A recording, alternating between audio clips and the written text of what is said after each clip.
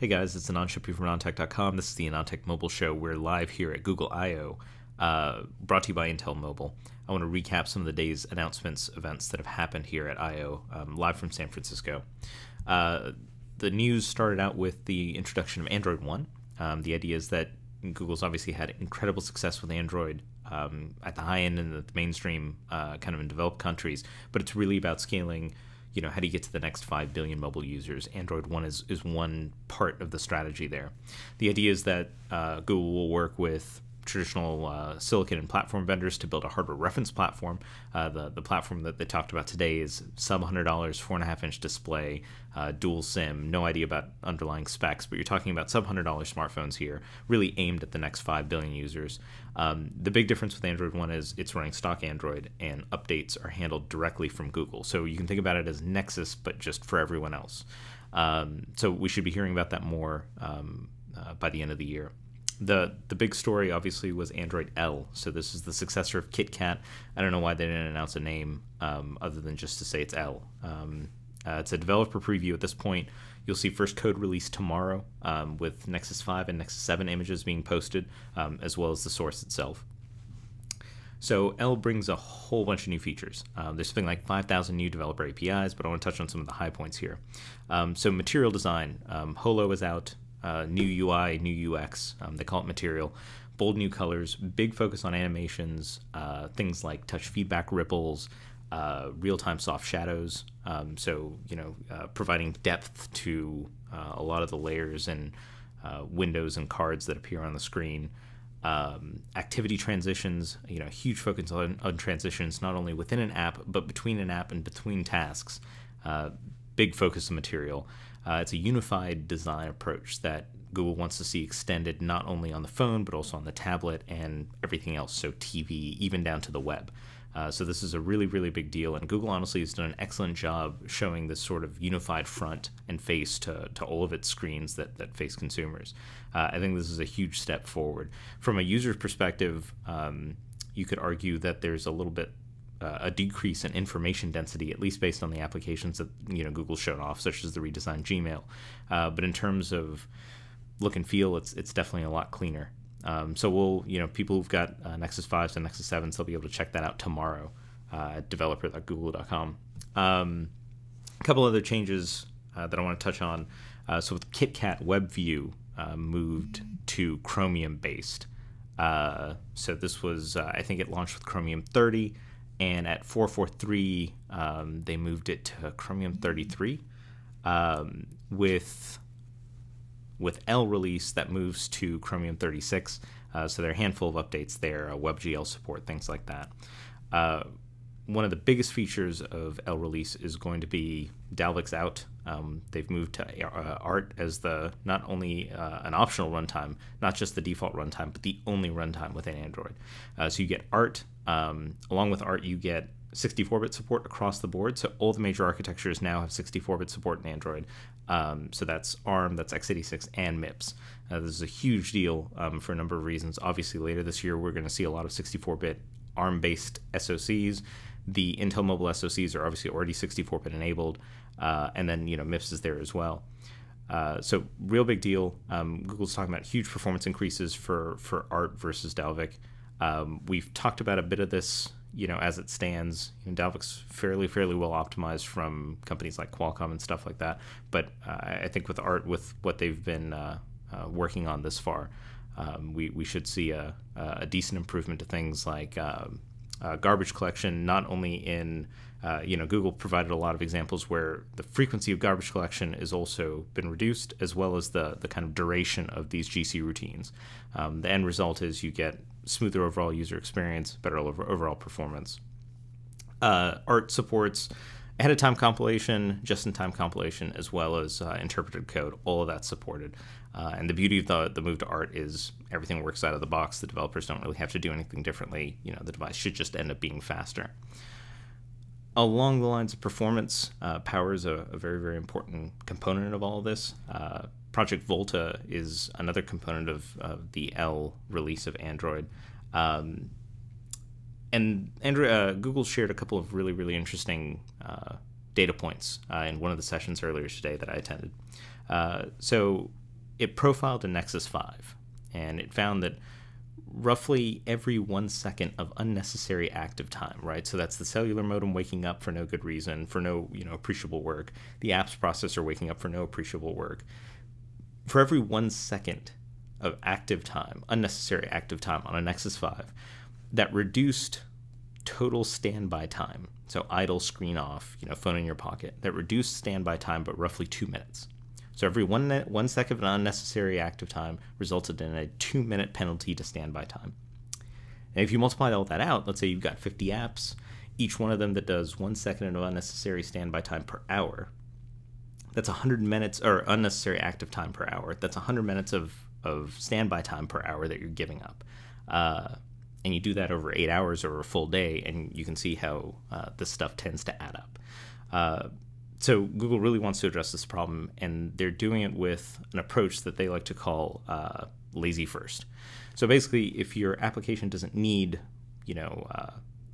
immediate access to CPU performance, immediate access to network connectivity, then you shouldn't schedule those operations or those jobs, on a first come first served basis. Instead, what you want to do is you want to delay them to the last possible moment, and kind of coalesce as many of these things as possible so that the device wakes up, runs through everything it needs to do, and then goes back to sleep and can stay asleep for as long as possible.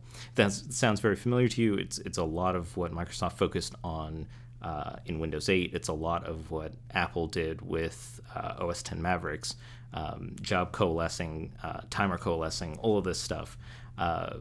Google wants to get more of its third-party developers doing this on Android. And in pursuit of this, it's introducing a new API in L release called Job Scheduler. So Job Scheduler allows developers to do exactly this, which is you can schedule jobs and schedule tasks so that they're as lazy as possible, and only run them when you absolutely need to.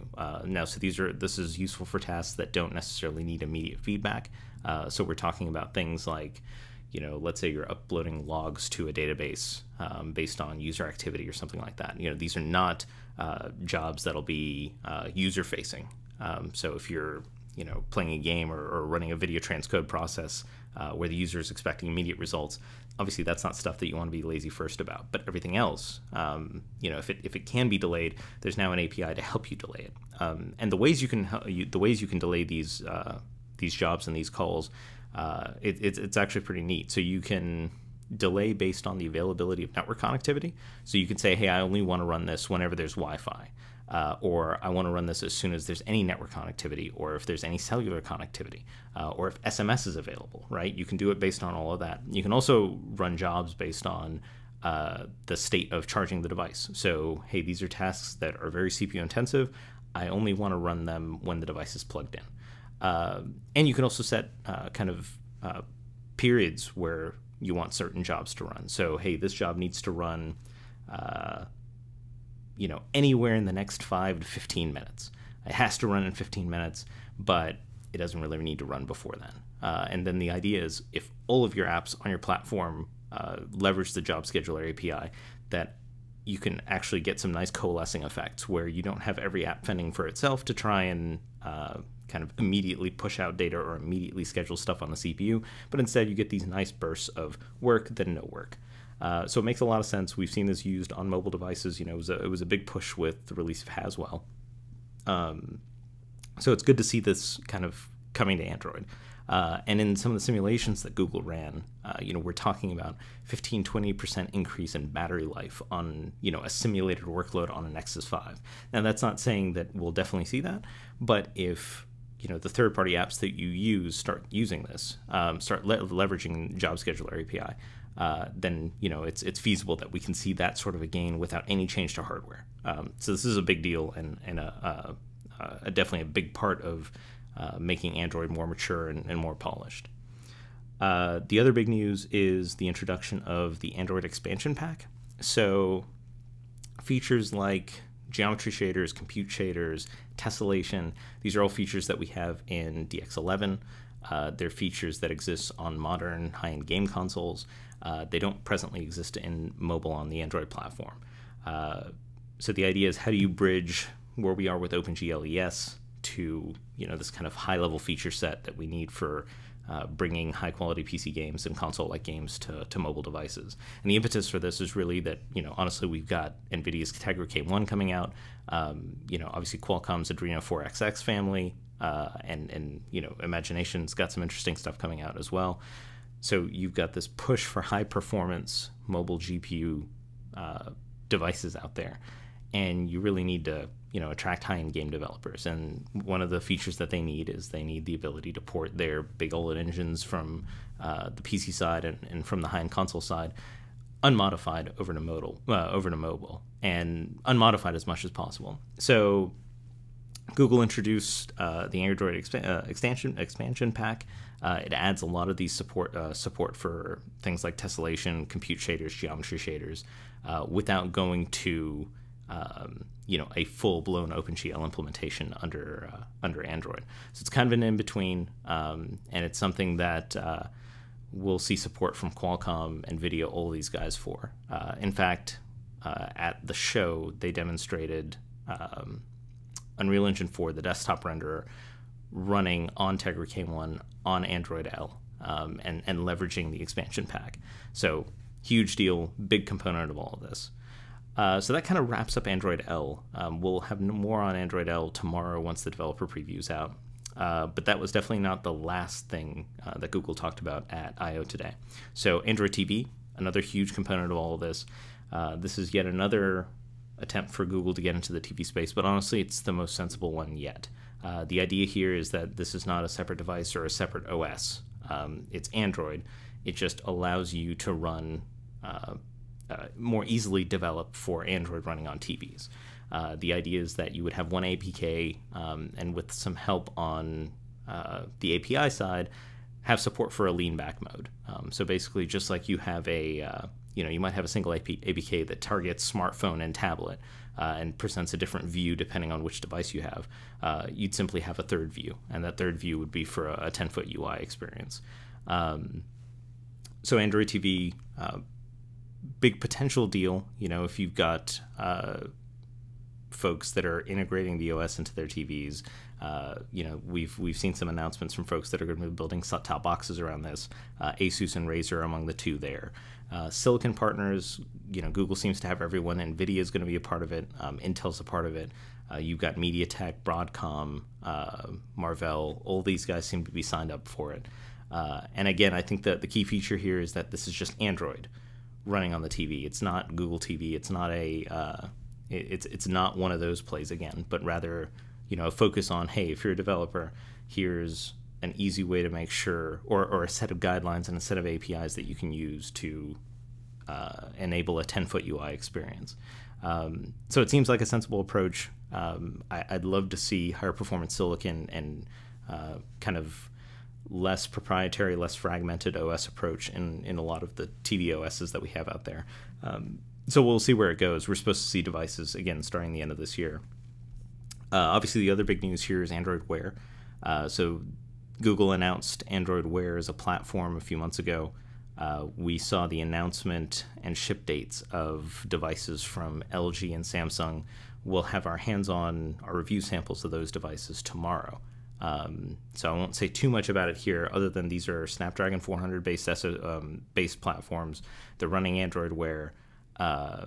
Same kind of deal. A lot of Android Wear, a lot of the APIs that are available on that platform are the same exact APIs available in Android. This seems to really be the common theme here for this year's I/O. It's that you've got multiple screens, multiple types of devices, whether it's TV or even car or a wearable device, and all of them run effectively the same base of Android. Now, maybe some things are more available on certain devices and not others. I'm not expecting Android Expansion Pack to be a killer feature on Android Wear, but the idea is that anyone developing one APK over here can easily extend that to a different screen or a different type of device. Obviously, notifications and dealing with all of that was a big part of the Android Wear story here. But again, we'll get into a lot more of that tomorrow as we get hands-on and start playing around with our review devices there. The Moto 360, that's the circular-faced watch that everyone's really excited about. It's been on demo. We'll get our review devices later this summer. Honestly, it just doesn't seem like it's ready yet. But the two square devices from Samsung and LG, those will be shipping in early July. And like I said, they're handing out devices tomorrow. And then the last big thing from the show is really something that was unexpected for me, but I think a huge, huge announcement, which is the fact that Google is starting to work on porting Android apps to Chrome OS. So this isn't a broad, hey, we're moving everything to Chrome OS announcement, but certain apps, the ones that make sense, Google seems to be vested in porting them over. And honestly, I think this makes a lot of sense, right? If I look at the Chrome OS and the Chromebook value proposition, you effectively get a really, really good value notebook, right? And it has a great web browser, and it tends to be very speedy because, it's effectively just running a web browser. And a lot of these things have, especially the x86 versions, they're running Haswell. They're high performance. The downside is they don't have many thick client apps. The ones they have aren't very good. And, I always said if you could take the Play Store and bring it over to Chrome OS, that would do wonders for it. And that's exactly what Google seems to be doing here. The trick is to make sure that in the transition from bringing some of these Play Store apps, from these Android apps over to Chrome OS, that you still have the same quality of experience so that they properly lend themselves to keyboard and mouse usage. But that seems to be what Google's working on, and I think it makes tons of sense. And if you're Microsoft, it's a potentially very, very worrisome thing. If you look at the quality of what you get if you spend $300 on a Chromebook versus a $300 Windows PC, the latter is more capable for sure because you have the client apps and this long history of applications that you can run. But if Google ever bridges that gap, the hardware experience tends to be a lot better on Chrome OS. So I think that's a huge announcement, one that potentially has a decent amount of legs, a decent set of legs, and a lot of potential for kind of exploiting that platform in the future. We got to keep an eye on it. Google made it very, very clear that this is the early days of an announcement. It's not something that they even attached a date to for when we'll see like a full transition and full availability of Android apps on Chrome OS. But again, I think it's a huge deal. But yeah, in a nutshell, that's Google I/O thus far.